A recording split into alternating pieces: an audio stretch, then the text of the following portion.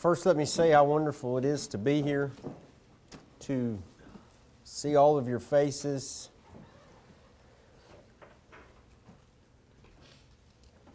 It's interesting to me, the time of year.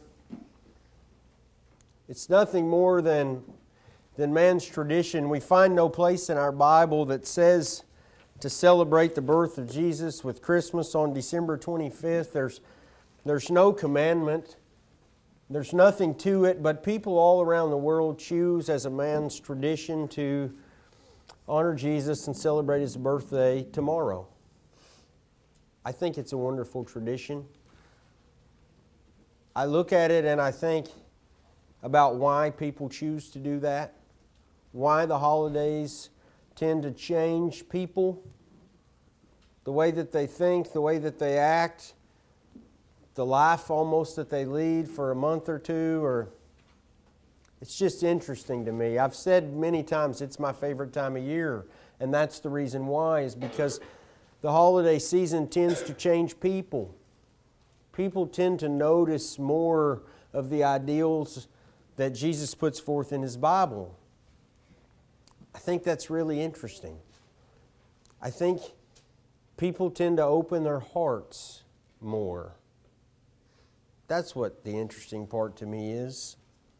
Each person in the world will have their own traditions and values and things that they've done all their life, maybe with their family or something like that is important to them. We call those things sentimental to us. They mean something. Many people have ornaments that hang on their Christmas tree. That means something to them. They've gathered them through their life with their family, and it reminds them of those things and those parts of their life that were important. Many times the holidays bring a great deal of emotion to people. Some good and some bad. Some painful, some joyous. The holidays mean different things to different people, but for the most part, they have a way of touching the hearts of men. I think that's why they're my favorite time of year. The heart's exactly what I want to talk about today. You know, your heart is only about the size of your fist. That's it. You know, it weighs less than a pound. Weighs 10 to 12 ounces or so. But you know how many times it beats? It beats roughly 100,000 times a day to push blood all through your body. That's 60 to 80 times a minute, more than once a second for most people. It pumps about 1.5 gallons of blood all throughout your body, all to the soft tissue and the organs, all throughout everywhere that your body goes. And it's vital to your existence that it does that. What does the blood provide you? It provides you with vitamins, provides your body with nutrients, provides your body with oxygen.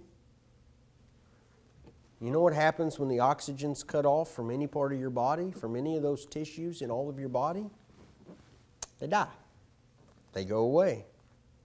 If the heart doesn't beat as much as the heart needs to beat, and it doesn't supply blood everywhere that you need blood, those parts of your body die. If your heart doesn't beat at all, you die. I think that's really interesting, the way that God created my heart, where He put it. He put it right in the center of me so it could equally go everywhere and permeate to all of my being. For all the work that the heart does, and it works hard every day, it seems very basic to us the way that we live. We just wake up and live.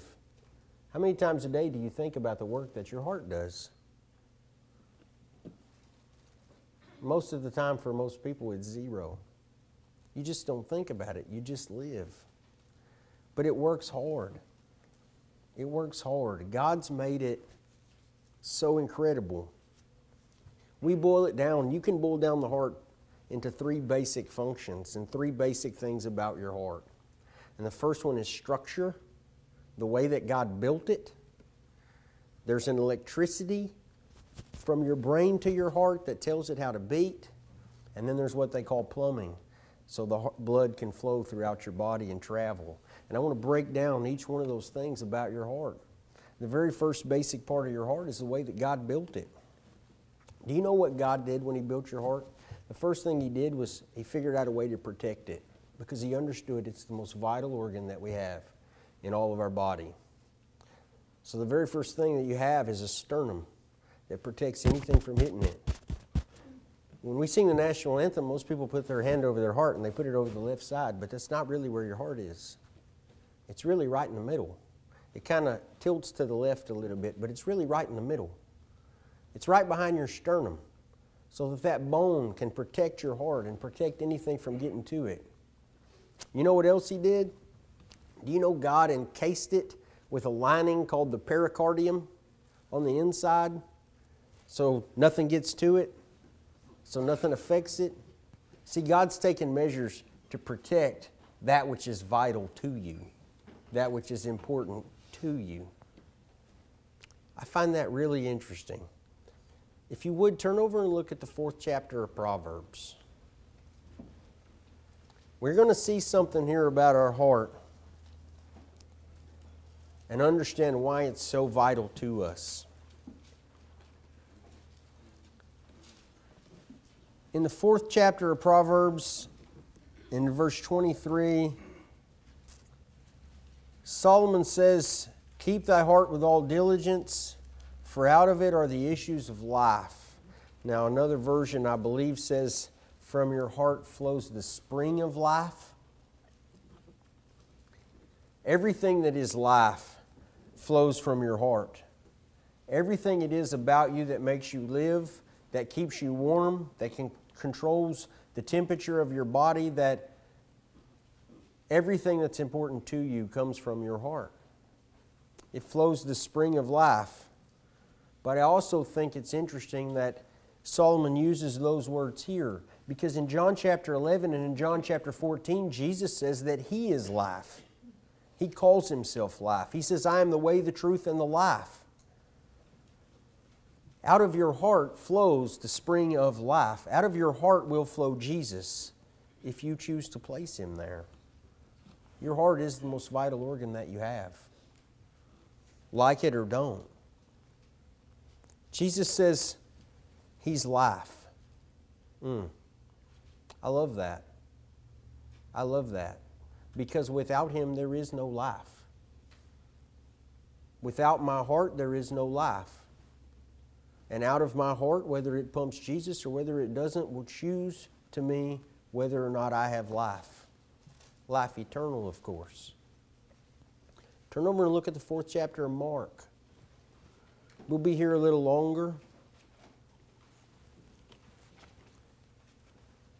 Jesus teaches in a parable in the 4th chapter of Mark, probably one that we all know. We'll pick up in verse 14, and He says, "The sower soweth the word, and these are by the wayside where the word is sown, but when they have heard, Satan cometh immediately and taketh away the word that was sown in their heart." See, Satan's job is to take Jesus out of your heart. Jesus says in John chapter 1 that He's the Word. We can establish that. That's in John 1:1. "In the beginning was the Word was with God, the Word was God." In the 14th verse, the Word became flesh. Jesus is the Word. Satan works diligently to try to take Jesus from your heart where it's sown. Verse 16, "And these are likewise which are sown on a stony ground, who when they have heard the word immediately receive it with gladness, and have no root in themselves, and so endure but for a time. Afterward, when affliction or persecution arises for the word's sake, immediately they are offended. And these are they which are sown among thorns, such as hear the word, and the cares of this world, and the deceitfulness of riches, and the lusts of other things, entering it, choke the word, and it become unfruitful. And these are they which are sown on good ground, such as hear the word, and receive it, and bring forth fruit, some 30-fold, some 60, and some 100. You see, my heart is the ground where Jesus is sown. I can have bad ground and I can have good ground. I can put my heart on Him and things will grow from my ground. His life will spring forth from my heart and go throughout my body. Or I can have bad ground where I plant Jesus and it goes nowhere. Satan just takes it out of there. Blood doesn't go to my body and I cease to live eternally. Your heart is the very ground where Jesus will be sown into your life. Seems vital to me. Seems important to me. Seems like the most important organ that I have throughout my entire body. The way that He built it, His ability to permeate it, seems important to me. I just want to look up and say, God, please give me fertile soil. Do whatever it is that you need to do, God, to give me fertile soil. Let me be rich. Let me have vitamins and minerals, everything that my body needs to protect the life, the Jesus that went in there. Help me, God, to put Him in there and give me whatever it is that I need to protect Him while He's in there. It's vital. The way that God builds your heart and the way that you choose to use it is vital to you. God says in Jeremiah 17 that the heart is foolish and that it is deceitful. That's verse 9 and 10. Why do you think God made something so important and so vital to us foolish and deceitful? That doesn't seem to make sense to me. But I think I know why He did it. I think God wants to find people that love Him. I think God just wants to find people that love Him. If my heart is foolish, how does it know when to beat? My brain has to tell it. That's where the electricity part of your heart comes in. You know what happens if your brain doesn't tell your heart to beat right? It don't beat right. And that's really bad. They go in there a lot of times and they put in a pacemaker because they need something else to tell your heart when to beat right. I need my brain to tell my heart to beat. I need my brain not only to tell my heart when to beat, I need to tell it exactly what speed to beat at. What if it doesn't beat fast enough? Then I don't get enough blood throughout my body. It doesn't pump enough. What if it beats too fast? Then I have a heart attack. I go into cardiac arrest. My brain has to be exactly on the beat that my heart needs. And it has to send that exact signal. I find that amazing. I find it amazing. So how do I tell my brain to send a signal to my heart about Jesus? Well, how do I not? How do I look at the world? How do I look at the evidences that we have? How do I learn about the IPURA document and not understand it's factual? How do I look at the algae that's formed in the bottom of the Red Sea in the shape of chariots and not understand that Moses parted the Red Sea? How do I look at the Egyptian writings on the bottom of Mount Sinai and not understand that that's where they were? How do I walk outside my front door and not understand that God created it?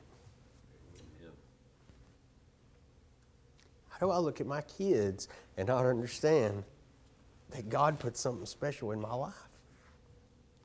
How do I not tell my heart how to beat? I'm just not looking. If I'm not telling my heart to beat with Jesus, I'm just not looking for Him. You can't miss Him. If you just look around, you can't miss Him. Look at Romans chapter 1. God's going to tell us the very same thing in the first chapter of Romans. I love this scripture. Look at verse 20 in Romans 1. Paul says, "For the invisible things of Him from the creation of the world are clearly seen, being understood by the things that are made, even His eternal power and Godhead, so that we are without excuse. If my brain isn't telling my heart to beat Jesus, I have no excuse. He's done everything that He can do to provide for me every fact that I need to know that my brain needs to tell my heart to beat Jesus at that exact rhythm that Jesus was. I have no excuse. Jesus is worthy of me telling my heart how to beat. Jesus is worthy of me telling my heart how to beat exactly the way that He wants it to, so that my body can provide oxygen all over. That's the plumbing part of my heart. Your body is really an amazing thing. I don't understand the arteries and the veins and the capillaries and all the ways that it works and how the blood flows. And people go to school for a long time to learn about that. But what I do understand is I need all those things for blood to go to all the soft tissue of my body. What happens if blood only flowed from the waist up? My legs would die. Those tissues down there need blood. They need the oxygen and the nutrients and the vitamins. They would die. What if it was just my toes that didn't get blood? Well, they would die. What about my fingers? Well, they would die. Well, those are just little parts of my body. Are they really important? I mean, do I really need them? What if I didn't have my toes? Would it be that big a deal? Well, it could be. It kind of helps with balance when you walk. What if I didn't have my fingers? They're little. Would it be that big a deal? Well, it could be. It'd be hard for me to pick stuff up. What if I didn't have my ears? They're little.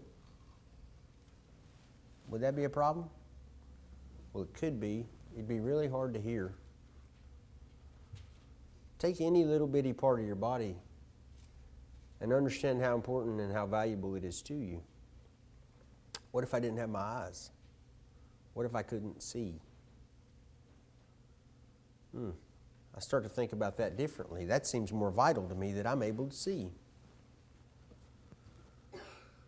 Each little thing makes up how we are and the way that God made us. Each little bitty part of our body, God finds valuable. And He put our heart there to pump blood to all those little bitty parts. And He gave us all these little bitty arteries and capillaries to go all the way down here to the end so that all that works. And it all works the way that He wants it to. I think it's fascinating that God uses the head-body analogy for Jesus. Do you think all the little bitty parts of Jesus' body are important? Boy, I do. I don't even care which one I am. Make me a finger, Jesus. Let me be in your body. Make me a toe, Jesus. Pump blood to me so that your toes work right. I just want to be part of your body. I find that really fascinating. What if I never opened my Bible? What if I could never hear the Word because my ears didn't work right? What if I never used it to help people? Do you think Jesus uses every single part of His body? I think He does. I think He uses every single part of His body to help people. And I wonder if I use every single part of my body to help people, to use it the way that Jesus wants me to use it.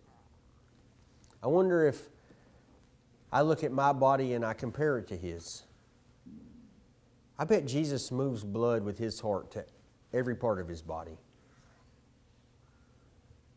I wonder if I move Jesus, if the spring of life moves throughout me to every part of my body, so that I use my feet for Jesus, so that I use my hands for Jesus, so that I use my ears for Jesus, so that I use my lips for Jesus.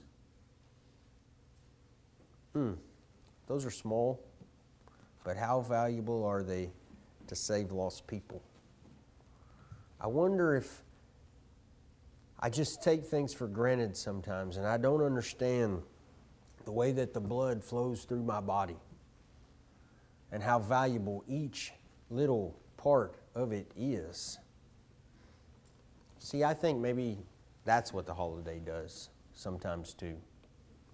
Maybe it makes people understand how valuable the things that they have are. I wonder if we see how valuable the things that God's put in our life are.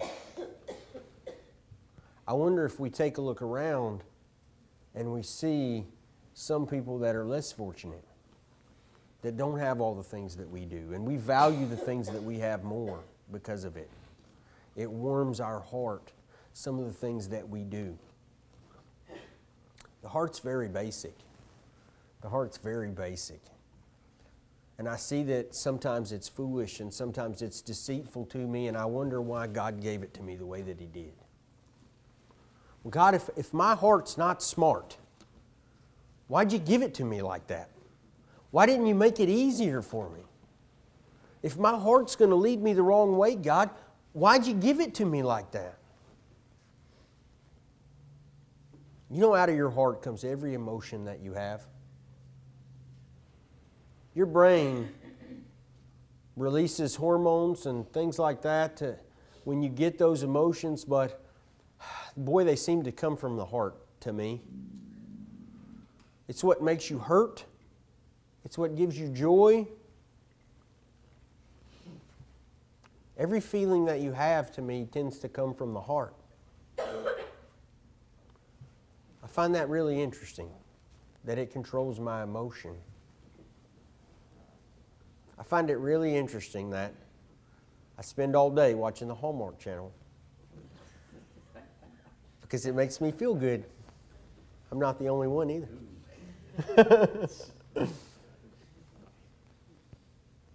I find it really interesting that I look at my Bible and God gives me all these emotions when I put Jesus in my heart. Those emotions range from the most joyous thing in the whole wide world to the most painful thing in the whole wide world. Why'd you give me my heart like that, God? And God said, because I needed you to understand that every time in your life that you choose to go out and do the things that I don't want you to do, I need you to understand that you swung the hammer to put the nail through my hand. And I need it to hurt. So that when you understand that I'm the one who saved your life and gave you an opportunity to live eternally with me, that it will feel better than any emotion you've ever felt in your entire life. It can't be recreated. You can't recreate that. The emotion that God gives you should be one that can't be falsified. Give me truth, God. If that's what you want, make it hurt when I sin. Make me know that I'm swinging the hammer that put you to death. You took my sin and put it on that cross and got rid of it. You spilled the blood that washes it away. Let me know, God. Make me hurt. But please, God, give me the joy that comes with it when I know that you've given me an opportunity to go and sin no more so that I can live eternally with you. I can deal with that. I can deal with that. You know why I like the holidays? Why I like this time of year? Because that feeling and knowing those emotions in my heart are what makes life worth living. That's why I like this time of year. And it just brings that to life. I pray that I go through 12 months of knowing that that's what makes life worth living. That God has a purpose. I had a really smart guy tell me one time, If you can do anything in this world except preach, do it. He was a preacher. And I find as I get older, it's harder and harder and harder for me to do anything in this world but preach. God wants us to go preach. He wants our heart to push blood into every part of our body so that we use everything we have and everything that's about us to go out into the world and preach to people and get them from lost to saved. God wants to use every part of His body to bring people to Jesus.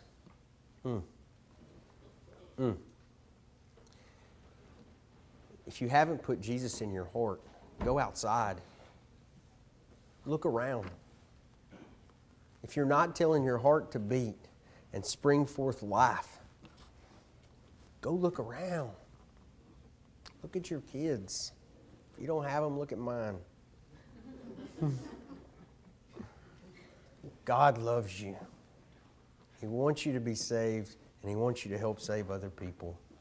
If there's anything that the church can do for anyone, let us know as together we stand and sing.